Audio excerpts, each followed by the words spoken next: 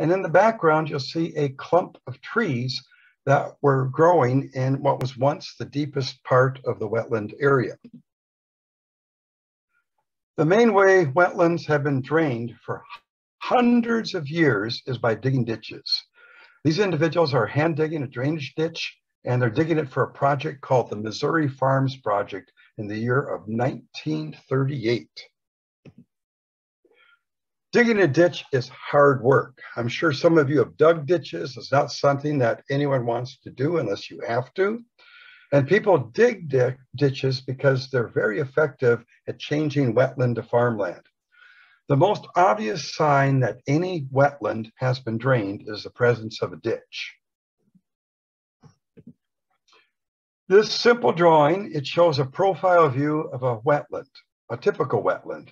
And what I'd like you to note is that water is standing in a shallow basin, and the lower edge of that basin is bordered by a higher ground, and we call this a natural dam or a rim. And the slopes in this drawing are much steeper than what you would find the slopes of a natural wetland basin. And I made them steeper so you could see how this dam functions to maintain water in the wetland. Now, a wetland is drained by digging a ditch, and the ditch will carry water downhill, but because natural wetlands have this rim around the lower edge, you need to cut through that with the ditch. And the ditches can be left open or it can be filled with soil if a drainage structure is buried in the ground in the bottom of the ditch. Now here you see three wetlands on a hillside. And wherever you go in North America, the ground is sloped. And the wetlands occur on these slopes, and they're natural basins along the length of the slope. And if you wanted to drain these wetlands, what you would need to do is to dig a ditch that was deeper than any of the wetland basins along that hillside. So here you see all three of these wetlands were drained by digging one long ditch, and the ditch was dug deeper than the bottom of the basin, and it went through the rim of each one of these natural wetlands, and it was able to drain multiple wetlands on the landscape. And that ditch would end up in an outlet, which could be a move stream, or it could be even a deeper ditch so that you could move that water downhill. Now, this is an interesting photo here. It shows Fort Necessity. And this fort was built by George Washington in the state of Pennsylvania in May of 1754. Now, George Washington chose the site because it was open and provided good visibility. This inexperienced British officer attempted to defend the fort against French soldiers, but eventually he had to surrender. And what I'd like you to note in this artist drawings is that the fort is surrounded by wetland. And this is why it wasn't growing trees, because the soils were saturated and the trees weren't able to survive. Now, Fort Necessity was later made into a national park, and a replica of Fort Necessity, you can see it in the background. The land surrounding Fort Necessity is now basically wet meadow wetland. It's dominated by cattails and sedges, maybe a little bit of goldenrod in the foreground. And if you walk around Fort Necessity, you'll find that an original stream channel of Great Meadow Creek is still present. And this is the original stream channel, much as how it appeared in the year 1754. Now, if you'll note that the stream is wide and it's dominated by sedges and rushes, and there's really no defined stream channel with better banks. The stream is really a wetland, and the wetland is really a stream. And the flow of water at Great Meadow Creek, it was later diverted into a ditch so the area could be farmed. The red arrow shows the center of the ditch that was used to move Great Meadow Creek in the year 1854. The dark green strip on either side of the red arrow are alder trees, and they're growing along the banks of the ditch. And the restored Fort Necessity is in the background. Now, this moved and channeled Great Meadow Creek has a deep and a wide channel with vertical banks, unlike the natural stream. The ditch doesn't look like a ditch where the park employee is standing because it is quite narrow and it's grown up to these alders. Now, Mr. Fasenbacher was the landowner at the time in the 1800s who dug the ditch so that the area could be farmed. Now, here is a natural tributary to Great Meadow Creek at Fort Necessity. And again, you'll notice that there's no defined stream channel and banks. And it looks much like a wetland, but really it's a stream. Now, the average width of the stream channel is about 10 meters, and the average bank height is only about 15 centimeters. The stream, it follows a sinuous path and appears much like a long and narrow wetland. If you'll note that the stream doesn't contain open water, no bed and banks to the stream. And this is really how the majority of natural streams appeared before they were ditched and drained to create farmland. The red arrow shows the location of a ditch that was used to move a tributary of Great Meadow Creek. And the open water in the stream channel is maintained because of high shear stress. And if you'll notice that there's really very few, if any, sedges or bulrushes growing on either side of the ditch. This is because the ditch has done its job and has drained the surrounding land for farming. The red arrow shows the location of another ditch that was dug by Mr. Fasenbacher. And this ditch was dug along the base of a hill, and it was dug to drain the wet meadow wetland to create a large field for farming. In the presence of open water, vertical banks, and a straight line shape shows you that it's a ditch and not a natural wetland or stream. Does this look like a ditch? It is. It's a ditch that was dug through a wet meadow and a beaver pond in the state of Nevada. Notice that the ditch is straight, or I should say the stream channel is straight, nearly vertical banks, and it's eroding. And water flowing the ditch is primarily groundwater that's being pulled and drained from the surrounding historic wetland. And the plants growing on either side are not sedges or rushes, but rather rabbit brush and sagebrush and some of the dryland grasses, because the ditch has done its job and drained the wetland area. Okay, we're going to go back to Fort Necessity. The red arrow here shows a ditch that was dug to drain the wetlands for farming. And in the bottom of this ditch, the owners placed clay drain tiles so they could further drain the area for farming. Well, the National Park Service came in and broke the drain tiles. They didn't remove them. But this explains why sedges and rushes are now growing.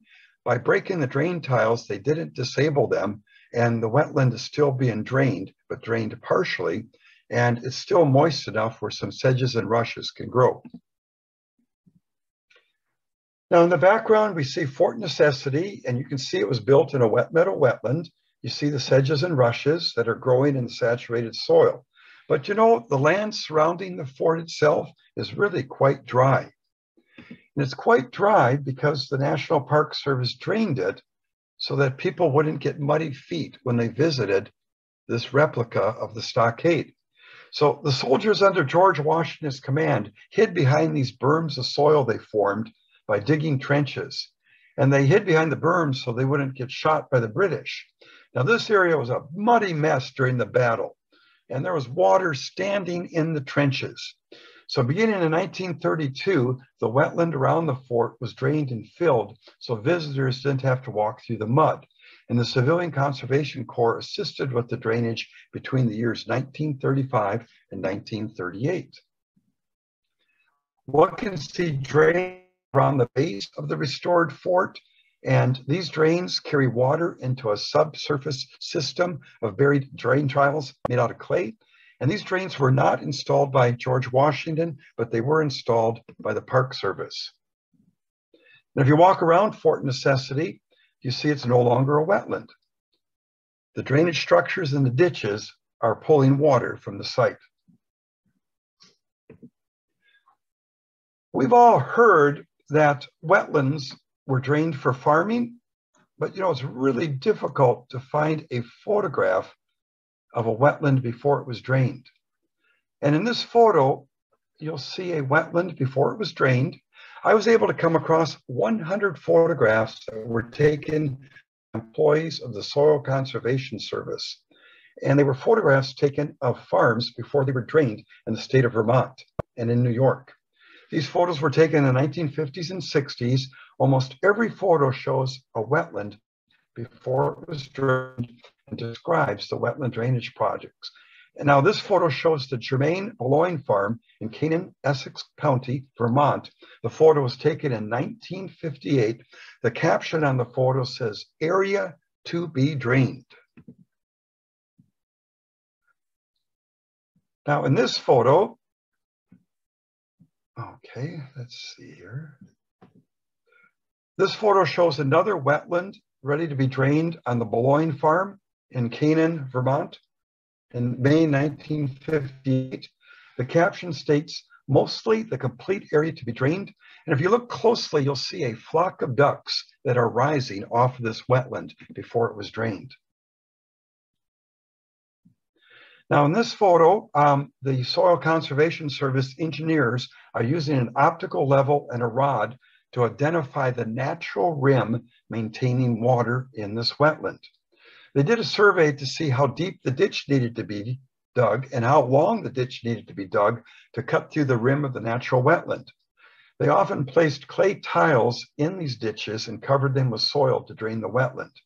And the caption on this photo states, "Elberg, Vermont, Grand Isle County, April 1962, location of outlet into swamp above Northwestover Farm on Harley Hutchins Farm, where 100 acres of drained land water will be emptied.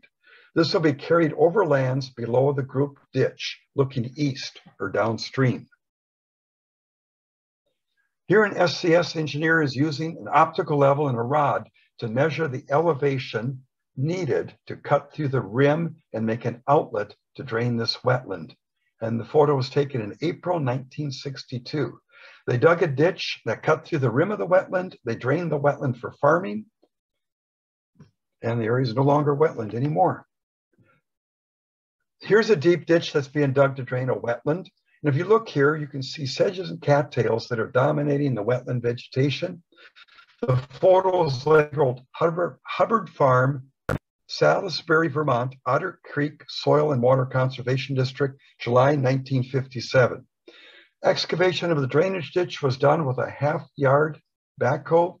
The ditch is roughly 4.5 feet at this point, and it was flooded from high water in Otter Creek, from which it will carry the water in the outlet. And the ditch continued for thousands of feet through the muck soils of the wetland. Now this photo was taken in June 23rd, 1959, and it shows the construction of an open drainage ditch in Fairfax, Vermont. And here are some observations that I've made by looking at the photo. The farm is being managed for hay. You can see the hay bales. The ditch is being dug in an existing wetland that's growing cattails and bulrushes.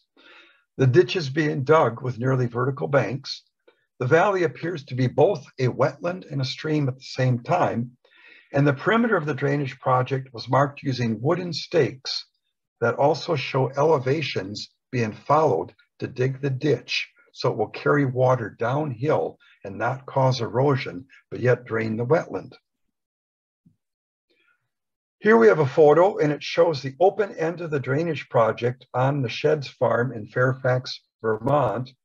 And here are a few observations about this photo.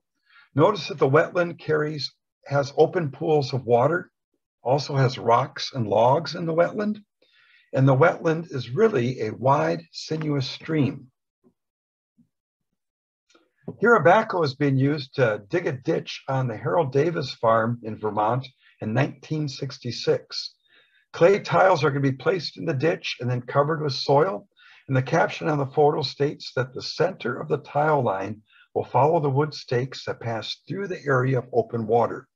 This project was designed and supervised by the government, the Soil Conservation District. Both of these photos were taken in November 1956. They show a large wetland on the Palmerville's farm near Pittsfield, Vermont. And the Soil Conservation District was planning to drain these wetlands. And if you look on the right, that wetland has muskrat houses in the middle of it. And notice how the muskrats are keeping the cattails from dominating the wetland. And here's a ditch that's being dug, this wetland, on the Pigeon property near Otter Creek in Vermont, 1957.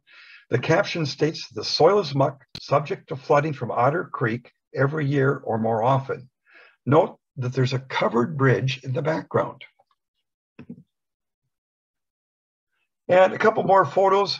Here's a ditch. We call this a diversion ditch, and it was dug along the base of the hill on the Gilbert farm in Vermont. And this ditch was dug to intercept and carry water before it reaches the wetland. The wetland was on the more level ground, and the hillside was the runoff, what was supplying the wetland with water. And the ditch collected and diverted this water away from the wetland. And this is how the water from springs is diverted. And there was no date on this photo. Maybe you've heard of the practice of using lands to farm wetlands. Lands or bedding. And what we're looking at here is a drainage system called lands, and it's on a farm in Plattsville, New York. The photo was taken in 1958. And this bedding system, which is also called lands, involves shaping the land into a series of parallel ridges so that the ridges can be farmed. And where they take the soil to make the ridges, they make a shallow ditch that doesn't drain, and we call this a dead furrow. And the dead furrows are visible as these dark parallel lines, and the individual is standing in one of the dead furrows. If you see the pattern of these parallel ridges on the land, you are looking at a farmed wetland, and it's being farmed in lands. The lands system of farming is visible on these aerial photos, and these aerial photos are of an area of New York, and the red arrows point to the wetlands that are being farmed in lands. Well, we're on Salt Spring Island, BC. This photo shows a wetland that we're planning to build. The pink flags mark the perimeter of the wetland. We didn't know that this area used to be wetland until we started building the wetland. And as we were building the wetland, we uncovered a fully functioning rock drain. The rock drain measured approximately 18 by 18 inches, and it was buried 12 inches below the surface. And look at the amount of water that this rock drain will carry. We're not sure when this rock drain was installed. It could have been in the early 1900s. It was still functioning perfectly well. Now, the rock drain appeared to start at the clump of trees in the background near the center of the field, and the trees are growing in what we think used to be the deepest part of the wetland. There were some clues that there were rock drains in the field. When you walk around the field, you find these vertical holes in the ground that were not dug by animals. And the holes were located over the rock drains, and they were probably formed because water from the surface made its way directly into the rock drain and scoured a hole or a whirlpool. So I've found that rock drains were used commonly to drain wetlands throughout BC, Canada, and the United States, and that they can function for hundreds of years. These people are on the Finger Lakes National Forest in New York, and the red arrow marks the location of a rock drain that we uncovered while constructing a wetland. And the outlet for the rock drain was the deep ditch along the edge of the road. Now, rock drains were generally made from the rock that was picked from the fields, and it's a good way to recycle. Pick the rocks out of the fields and make the rock drain with the rocks. And here's Robin Anchild, and she is investigating a rock drain that we found on a wetland restoration project. They use smaller diameter rock here. And in order to build a successful wetland, one needs to look for these buried drainage structures and remove them. Yosemite National Park in California is probably the last place you'd expect to find drained wetlands. This photo shows a meadow at Royal in Yosemite National Park. The meadow used to be wetland. Ditches and buried clay drain tiles were used to drain this wetland and others in Yosemite. The wetlands at Royal Arches, they're drained so the fields could be maintained as pasture and cut for hay because there used to be many horses that were used in the park. And these old fields are now growing velvet grass, thistle, and mullein. And if you look closely at the lower edge of some of these fields in Yosemite, you'll find outlets to the buried clay drainage structures that were used to dry these wetlands. Now here's an engineering plan that we found. It's dated February 4th, 1935. Shows the installation of 4 and 6 inch diameter clay tiles that were used to drain a small pond and a swampy meadow at Royal Arches in Yosemite. Plans like this, they show the installation of the buried drainage structures. You rarely find them because more often the farmer hand drew the drainage system on a piece of paper, installed the drainage system, and then the paper was lost. The red arrow shows the location of a ditch that was dug to drain a natural wetland at the Yellow Pine area in Yosemite National Park. Now, most ditches that are dug to drain wetlands are shallow ditches. They're not the deep scars on the line and land, and most people overlook these shallow ditches. They don't think they cause any harm, but really they're the ones responsible for removing water from the wetlands. Now here's a fisheries biologist, Rob Grasso. He's standing in a head cut that formed in a drainage ditch used to drain a wetland in Yosemite National Park at the Yellow Pine area.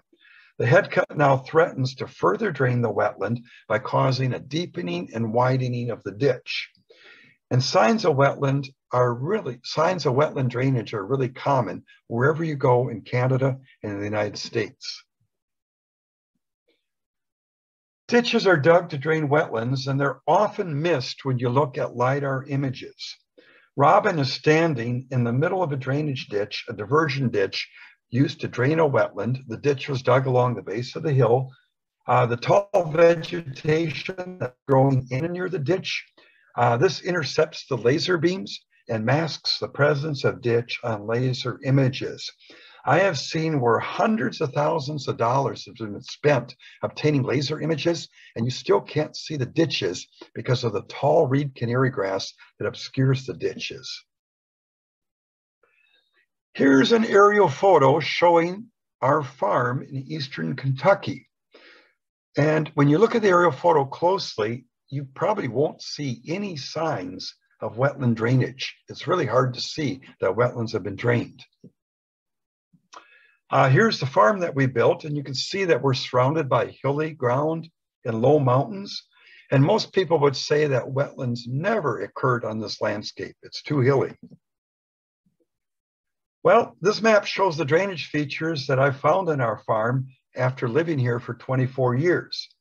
Most of these features are not visible in aerial photographs, but were identified by walking and digging in the ground. The barn we built was built on a filled wetland. I discovered this when digging holes to replace posts in the barn. The hydric mineral soil in the wetland had been buried to create a level area for building the barn. And each time I dug a post hole, water came into the hole and the soils were hydric down deep, showing us it was a filled wetland. The red line shows a ditch that I maintain around our barn, and this ditch prevents the barn from flooding when there's a storm. And this ditch is what would have been a natural stream that would have filled the natural wetland where the barn was built. The ditch flows after heavy rains, and I must keep it cleaned of leaves because the leaves will block the ditch and flood the barn. So ditches require regular maintenance, or they'll become partially plugged and your field will flood. The shaded area in our field used to be wetland, and this wetland was drained years ago by channeling the stream and by installing wood drains in the ground and clay drain tiles, and plastic pipes. And the ditch was dug to move the stream, and the current stream is the red arrow. The natural stream really didn't have better banks, and it was probably a series of beaver ponds and wet meadows. Now that red line is a ditch, and it borders with a neighbor's property, and unfortunately my neighbor won't consider restoring the stream. So when we were working on our farm, we were installing a new buried drain line to keep one of the pasture fields dry, and we came across a wood drain that had been built many years ago. And here are some of the logs that came out of the wood drain, and the wood drain was still functioning. Now in BC, I find many wood drains that are made from the logs of Western red cedar, and they're functioning after 100 years of being buried in the ground. So we added a 6-inch diameter plastic slotted drain line to supplement the wooden drainage structure. And I had to place the straw mat on the surface to control erosion, because when there was a strong rain with runoff, it would overwhelm the drainage system and cause erosion. So the area you're looking at was likely wet meadow and beaver ponds. And here it is a year later. Doesn't look like a wetland anymore, does it? The shallow depressions, the scattered sedges, and if you were lucky enough to see the buried drain line, these would be signs that the area used to be wetland. Now here's a field, and we're tying pink ribbons around it to show where we want to build a wetland. And this wetland was drained by a ditch, and you can see the red arrow, it points out the ditch. And they also installed clay tiles in the ground to drain the wetland, and we're on the Finger Lakes National Forest in New York. Now, in restoring this wetland, I wanted to fill in the ditch and disable it, but the U.S. Forest Service would not allow me to touch the ditch. They said they wouldn't let me touch the ditch because it had wetland characteristics.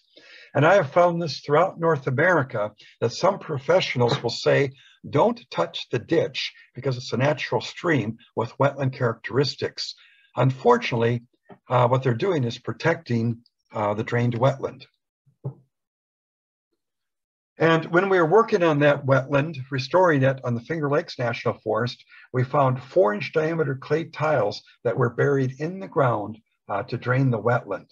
And these clay tiles were functioning, you can tell, because they're not filled with soil. The students that were helping with the project were thrilled when we found these buried drain tiles. One of them took a number home. They made a wine rack out of the drain tiles. So you can expect to find clay tiles with almost every wetland project you work on in North America.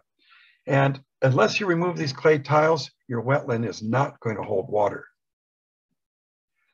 People underestimate how effective these clay tiles and plastic drain lines are in draining the wetland. Here we are looking at a tile outlet after a heavy rain. This is a 4-inch drain tile line, and you can see that the water is just pouring out of that outlet to drain the wetland area for farming. The outlets of buried drainage systems are exceedingly difficult to find. There are no shortcuts to use in finding these. If you're looking for the outlets of clay drain tiles, plastic drain pipes, rock or wooden drainage structures, it's going to be almost impossible to find the outlets. And these buried drainage structures are not visible on aerial photographs. They're not visible on LiDAR images. One should assume that they're present on your wetland project, dig and find them during construction. Do you think there were aliens in this photo? This photo shows Allen Lake, a drained wetland on the Coconino National Forest in Arizona. Now, in the 1980s, there was an attempt to improve Allen Lake for ducks. The Arizona Game and Fish Department used dynamite and earth moving equipment to dig out portions of Allen Lake. And they dug it out in this wagon wheel pattern. And their hope was if they dug out portions, they would create deeper water that would benefit waterfowl. But unfortunately, when they dug these ditches in the wagon wheel pattern, they broke through a compacted clay layer and they got into a uncompacted clay layer, and they got into areas that were high in sand, and they ended up draining the entire natural lake. And what they did is they dug a pond, and you can see it on the upper right edge of the wagon wheel. They dug this pond and they made all their deep ditches drain into it. So basically what they did is that they made a sump that had a permeable base, and they ended up completely draining natural Allen Lake. So the main reason Allen Lake wasn't holding water is that water was soaking into the ground in the bottom of this constructed pond that was dug in the natural wetland. The constructed pond had a permeable base, and what was happening is that water was being injected into the ground, and that pond was much like the hole in the bottom of a flower pot, and it would bring that water into the sand and gravel layer. So the way you repair a wetland that's been drained this way is that one needs to take that clay that is present, line areas that are permeable with a layer at least 70 centimeters thick, and compact it. Now here's Duck Lake. This is a natural 75-acre isolated ephemeral wetland on the Kaibab National Forest in Arizona. The lake had a history of providing habitat to waterfowl and to amphibians, and they had species like the Virginia rail, sora, least bittern, and great blue heron.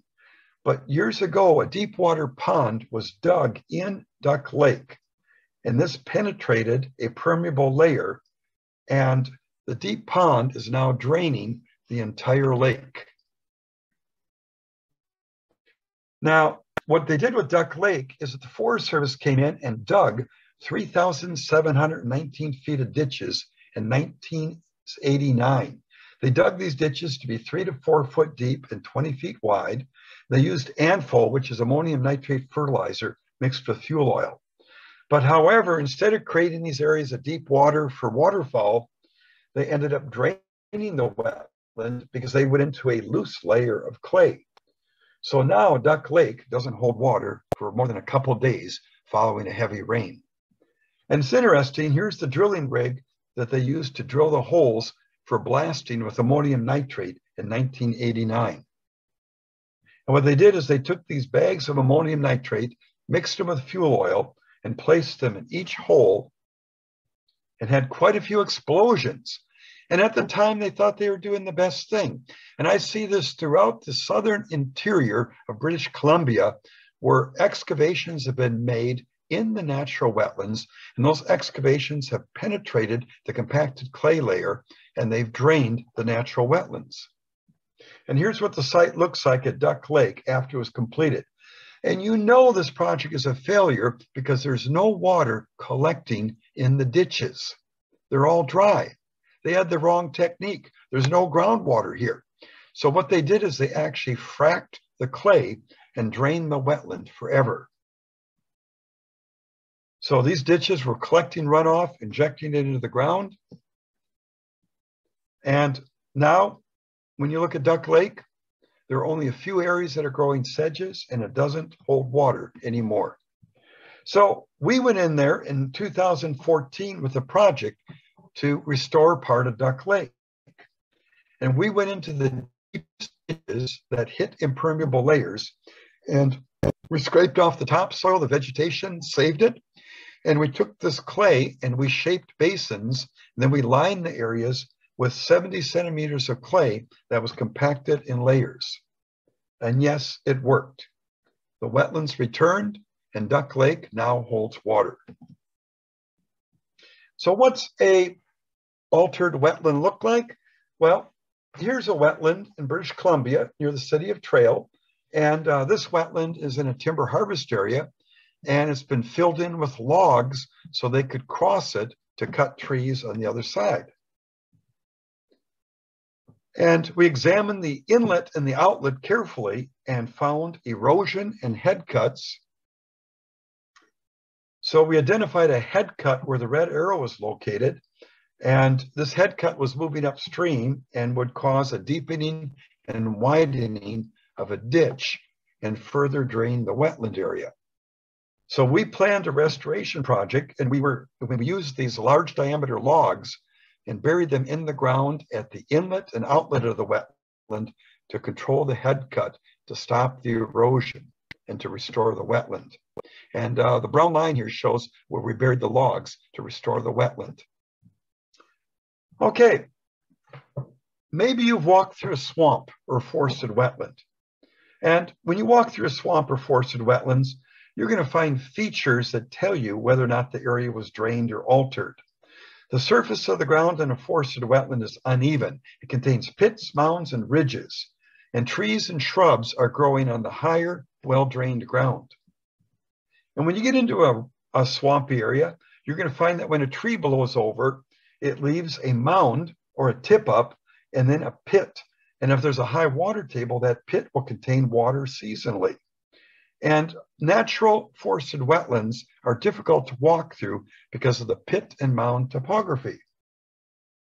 So forested wetlands are a complex mixture of shallow water streams, pits, mounds, fallen trees, lots of woody debris. They're truly a mess. The trees that fall over in a forested wetland, this one is 15 feet above the ground. So natural swamps contain uneven ground, and they also contain braided streams. And these were the areas that were filled and leveled and drained for farming. So what's a forested wetland look like before it's drained? You're looking at here. It has a natural stream that's flowing through it. The stream is braided. There are many different channels.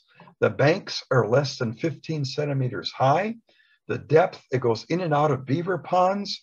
And there's numerous logs that are embedded across the floodplain.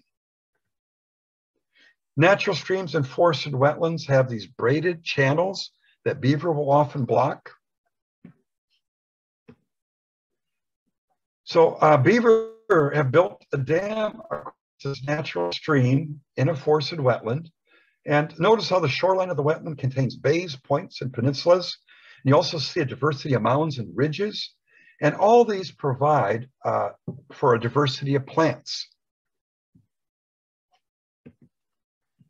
Can you see the ditch in this photo? It's called a diversion ditch, built along the base of the hill. This is on Cortez Island, BC. And this ditch was dug to drain a forested wetland. It follows the base of the hill. Look at the field on the right. There's no imperfections, no pits, mounds, or woody debris. This has been farmed for many years. This is what a beaver pond looks like after it's been drained for farming. It's a shallow basin, contains some sedges, reed canary grass. It's bordered by a ditch. The field is no longer being farmed and has grown up to reed canary grass. Now, farmers planted this reed canary grass. I collect drainage books, and I see many references of farmers planting reed canary grass in the wet land that they recently drained, and they cut it for hay. Here's what a drained forested wetland looks like. The wetland was drained for farming in the 1800s. The drainage involved digging the ditch, removing the trees and stumps, leveling the pits and mounds, filling in the wetland basins, and then installing buried drainage structures made out of rock and stone. This abandoned field has since grown up to trees, and many people would think that's a natural stream. Large machines have been used to level the pits and mounds found in many of our natural forested wetlands so they can be farmed. You're looking at an oil and gas well pad that was made by draining and filling a forested wetland in BC. And if you walk outside of the well pad, you'll see where the forested wetlands, beaver ponds were located, are still located. So wetlands are often found in the bays of shallow lakes and even deep lakes that have shallow bays. Unfortunately, the wetlands associated with lakes are not immune from disturbance. Here we see a wetland that's being damaged by dirt bikes. The rubber tires are crushing aquatic plants, frogs, toads, and salamanders, and the ruts are carrying water that cause head cuts to form and erosion. These two individuals are standing on soil that was placed in a wetland. They built a road on the edge of this lake called Violin Lake. The two red lines you see here, that's where soil was pushed into Violin Lake to partially fill the lake. Here's where a road was built along the shores of Violin Lake, and they filled in these shallow water wetlands. The natural shoreline contained a diversity of wetland areas.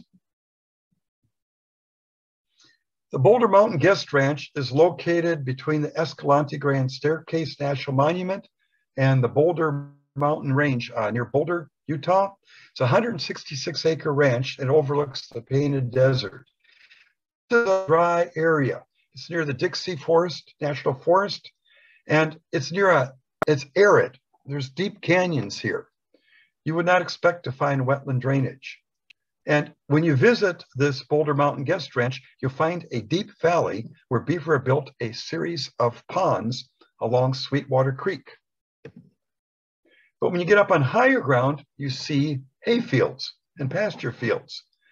Well, this hay field used to be wetland. In fact, there were many wetlands on higher ground in the valley. And if you look at an aerial photo of the Boulder Mountain Guest Ranch, if you look closely at this photo, you'll see some straight lines. Those straight lines are either irrigation ditches or drainage ditches. And there I've colored them in so you can see. Now see the green shaded area along the base of the mountain? That's where springs have water emerging from the base of the mountain. And when you go along the base of the mountain, you find springs popping out along the base of the mountain that should be covering the fields with water, because the water from these springs naturally maintains wetlands. However, the flow from these springs doesn't reach the historic wetland areas or adjacent land. And the fields that are near the springs are really dry, and they're being heavily grazed by livestock. And people didn't know why. They thought, why are these fields so dry? Well, I did a little bit of exploring, and I found that ditches have been dug along the base of the mountain to divert the water from the springs. And then also ditches have been dug through the fields to carry excess water from the springs so the cows would not get stuck in the mud.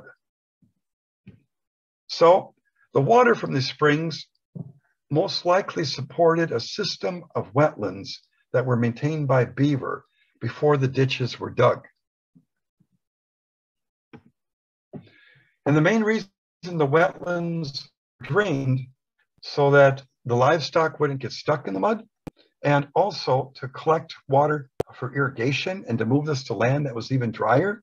And then they wanted to cut the land for hay, so they needed that water for irrigation. And if they diverted it in ditches, they could collect it and then spread it over the land.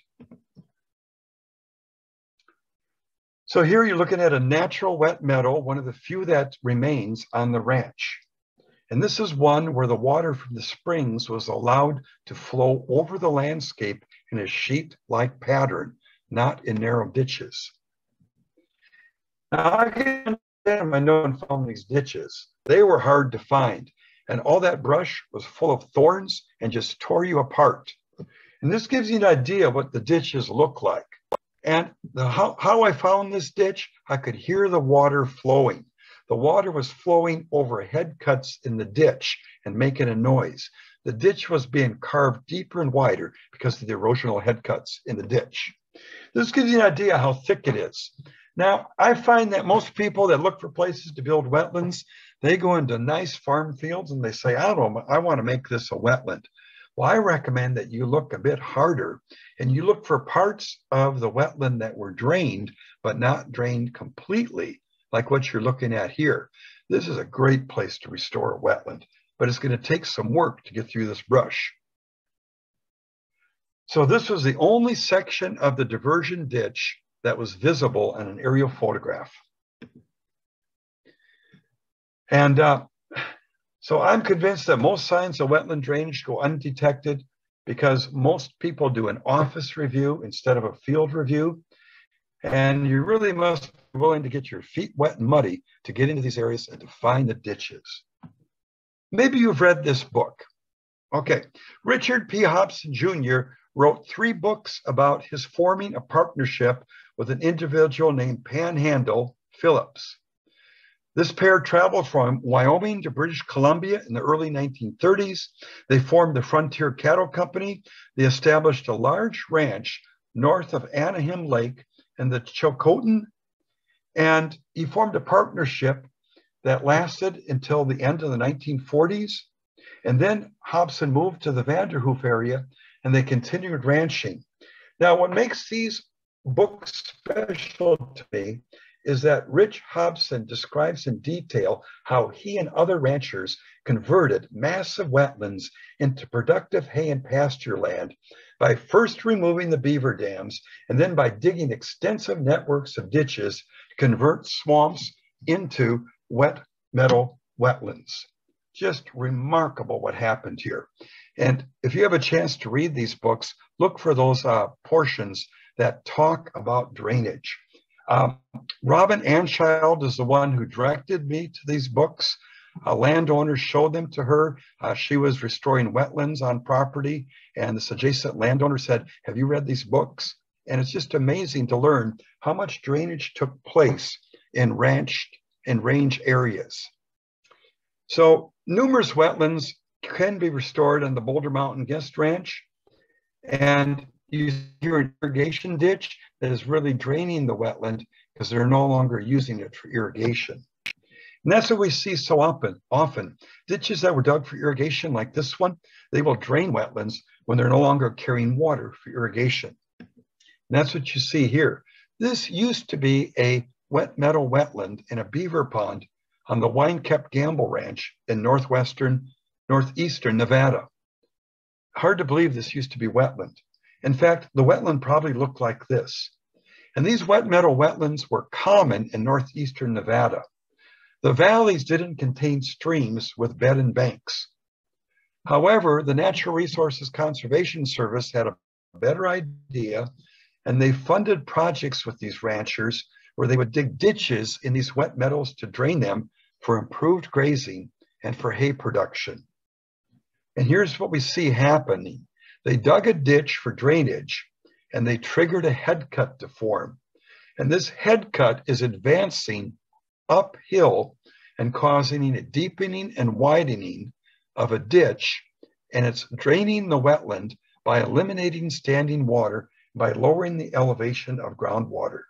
And this is across the whole valley. So the red arrow points to the head cut advancing up the valley. This was triggered by the digging of a ditch downstream. And a head cut's like a small waterfall. It forms a deep and a wide channel in a wetland where there historically was no channel. And the head cut deepens the ditch, and it moves uphill and unzips the wetland just like a zipper. It lowers the elevation of groundwater. It eliminates standing water. Let's take a look at a few of these now. Here's the head cut as it's moving up through the wet meadow. Here's a head cut that's been moving for about 5 years through a wet meadow. You can see that it's starting to get dry on either side of the ditch. Here we have a ditch that is eroded quite deeply, and you can see that there's no longer sedges and rushes growing on either side. And here's a ditch that head cuts that move through. You can see the roots that are exposed from the adjoining grasses. These roots show you that erosion is taking place. And this erosion is causing a deepening and widening of this artificial channel. And there's really no easy way to repair these. So here's the same site further downstream from the wet meadow wetland where you saw the head cut forming. This area used to be wet meadow wetland.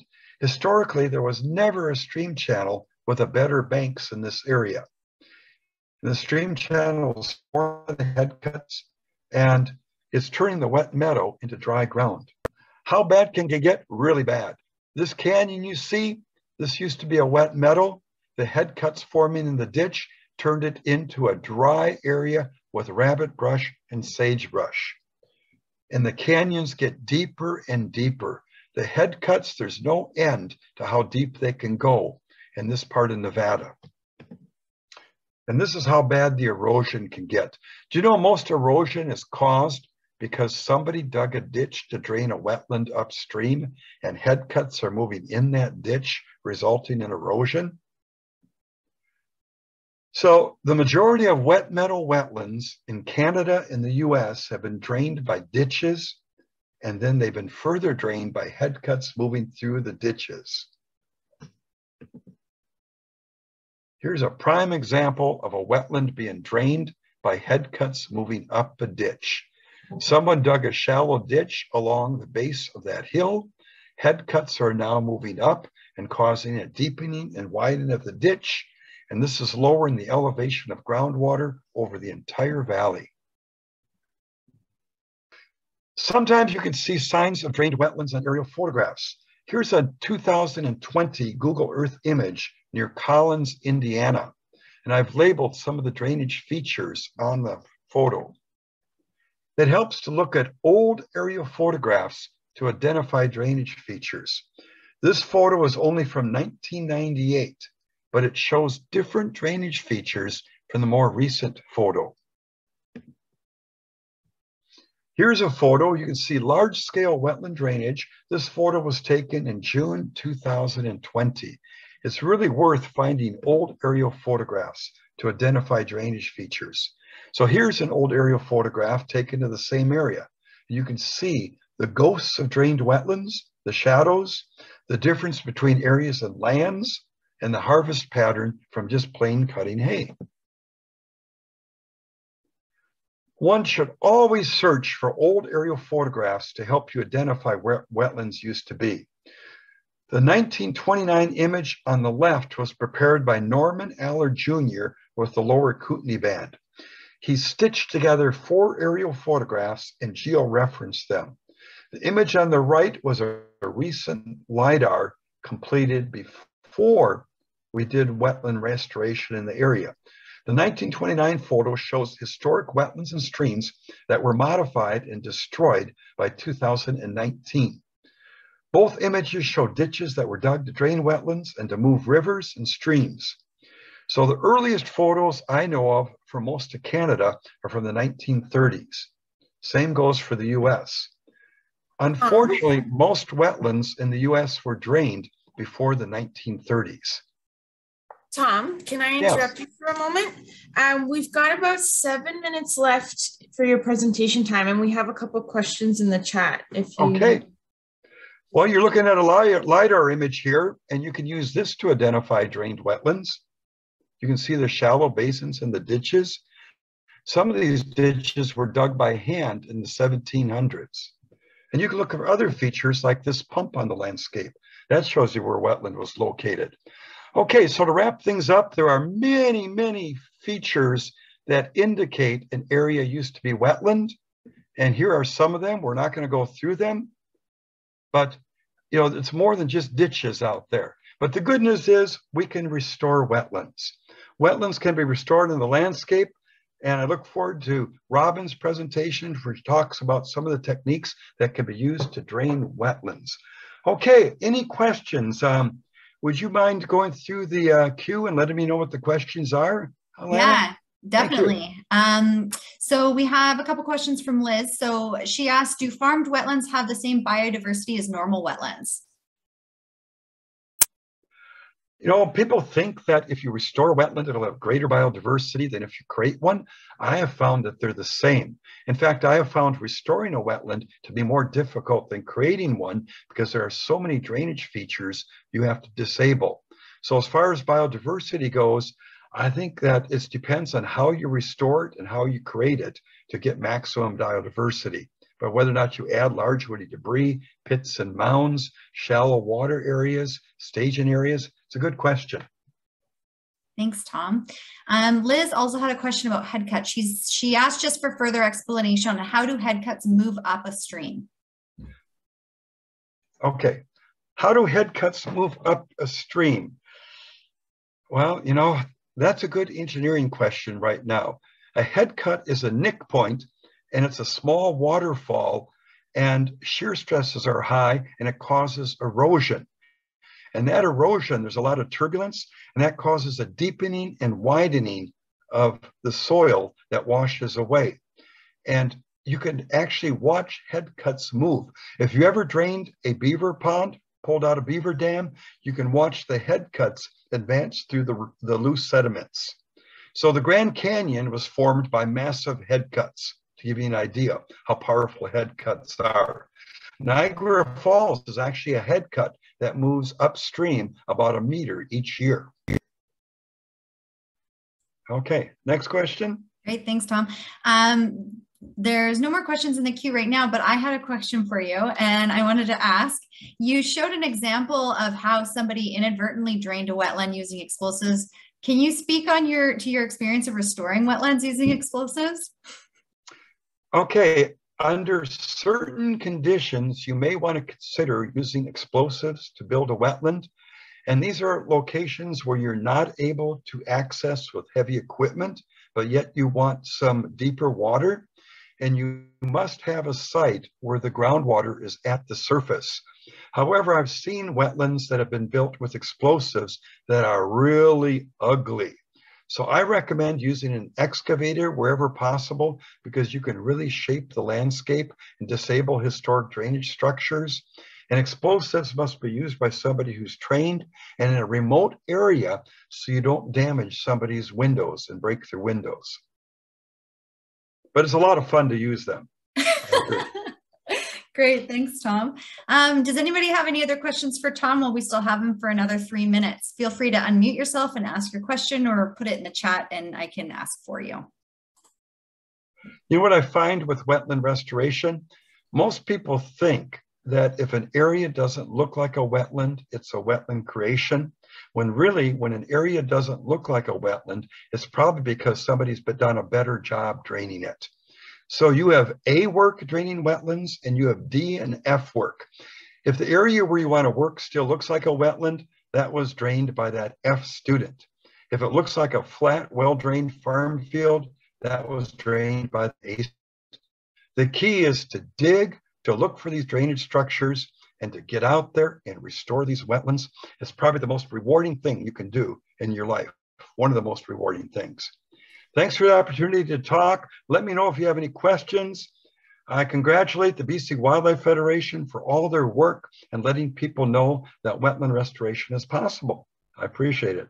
Thanks, Tom. We just have another question in the chat. So Aiden said, what are some challenges when creating or restoring a wetland in a more urban setting? Oh, people are always worried about mosquitoes. They're worried about mosquitoes, but we know that a healthy wetland actually lowers mosquito populations because of all the predators living in the water.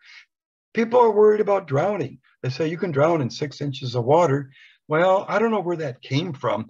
I think it came from people who were on drugs and had been drinking alcohol, and they passed out in their bathtub and drowned. Because I've worked with children, you know, my grandchildren, I remember when they were 6 months old, if they tipped over in the tub, they got their head out of water pretty quick. Now, of course, I was watching them closer than you think, but you really, urban areas are great places to build wetlands. You'll see a lot of wildlife, and people can really experience the wonders, the values of wetlands right in their backyard. And the BC Wildlife Federation is helping educators to build wetlands at schools, even in urban areas. So something to consider if you're an educator. I just want to mention that some of the more of the challenges that we've experienced with building some of these urban wetlands is the permitting process. So depending on the environment or the municipality that you're building in, you might need to do additional services in terms of like soil movement, depending on their environmental development permits. Yeah, so it could just be a little bit more costly or time consuming depending on the permits. Laura, you have your hand up. Do you want to unmute yourself? Yep. Hello. Thank you very much, Tom. That was really a great presentation. I got a lot from that. I'm just actually wondering if we can be provided with a copy of the list that you had on how to detect a drained wetland. You went through it in your presentation, but that would be great to get a copy of. Yes. The 2 books that I've written, Wetland Drainage, Restoration, Repair, and Wetland Restoration and Construction, a Technical Guide. You'll find those lists in the book, but I will email them to the BC Wildlife Federation, and they can share with them everybody. Be happy to do that. Great. Thank you, Tom. If you want to send that my way, then I can share it. I'll send out a wrap-up email for the workshop, so I can share that in there. That would be fantastic. Yeah, well, thank you so much, Tom. That was so informative as always. And I have to say, every time I hear you talk about wetland drainage, I'm out there looking at fields, trying to spot like all these things that you've talked about and looking for outlets, ditches, all that stuff. So thank you so much for that. Thank you.